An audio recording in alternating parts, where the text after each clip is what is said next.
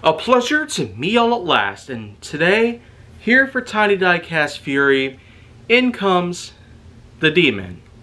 Basically one of many models that were put together in Velocity X. And this particular one that I have, which was of course released all the way back in 1970. That's a pretty long time for something like this.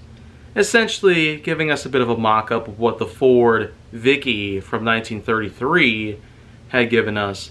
That classic sort of Deuce Coupe-esque styling with an exposed motor and plenty of unique shaping. Especially when you get to the roof. A nice flathead sort of roof. A nice squarish sort of back. It really is all you need to know based on how some of these cars actually are.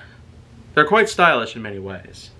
And the 1930s sure did give us something worse than we could probably see. But hey, at least the cars themselves were awesome. And you know what? I feel like that is just about all you need to know. A classic this old doesn't really need a lot of attention to it, other than the fact that it's old. Very old. So if you want to see more, go down to my channel, then make sure that you like, subscribe, comment, follow me on social media, and stay on the Hollywood side.